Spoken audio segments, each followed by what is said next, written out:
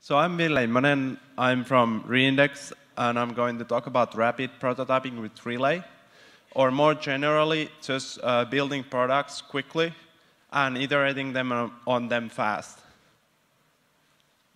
So I'm going to talk about the stack of tools that I ended up for this, but first I'm going to tell a bit how I ended there.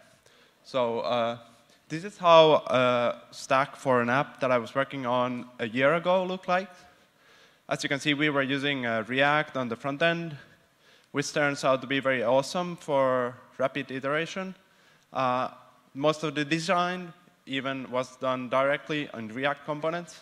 We were using Flux, and then the front end used REST to talk with the back end. That was like a really state-of-art, built with microservices and all that stuff by a separate team.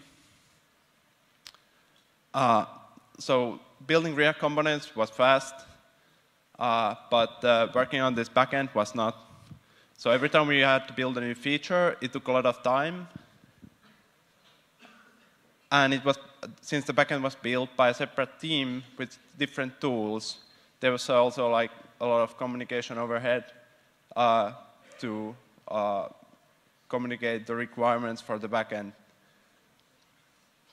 So we replaced the backend with the backend as a service, Firebase, as that Thomas talked about earlier.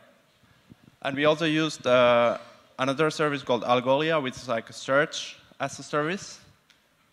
And this was very, very nice because it allowed the product people, like the product developers, to build everything for a single feature.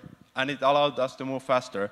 But once this bottleneck was removed, we noticed that there was another one in the middle, because writing all the Flux stores for different kinds of data and using REST APIs to synchronize it was not ideal. And as Thomas mentioned in the Firebase talk, there were multiple round trips required, and we had the same problem. And so a solution to the problem in the middle came from developers at Facebook. When early this year they started talking about Relay and GraphQL. And GraphQL is a query language and a type system that lets the server expose its capabilities, and then the client can query the server the data that it needs. And then Relay is a library for React that lets you describe these data needs in React components, and it will handle fetching it for you. But then the question was, what shall we use as backend? Because Firebase doesn't support GraphQL. So that's when I said that if someone doesn't build this, we're going to need to build this ourselves. So me and my co-founder quit doing client projects and built a GraphQL backend as a service called Reindex. And the way that it works is that it allows you to build fast, because I wanted something that's as easy to set up as Firebase, but it also should allow you to change things without breaking things.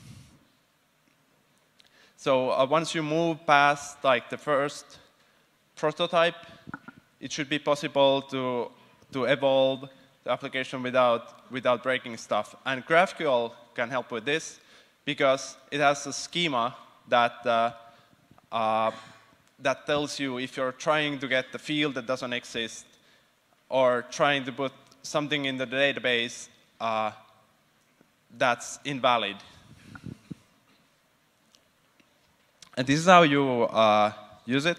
You just install a command line tool. You write a schema in this kind of JSON format. And then you just push it to the server, and the GraphQL API gets created for you. And then you can start making queries. Like, this is a tool called Graphical, which is very nice. Like, this is for all the events in ReactiveConf. And there was a contest to build an app for ReactiveConf, and actually one developer used this stack that I just told about to build an app.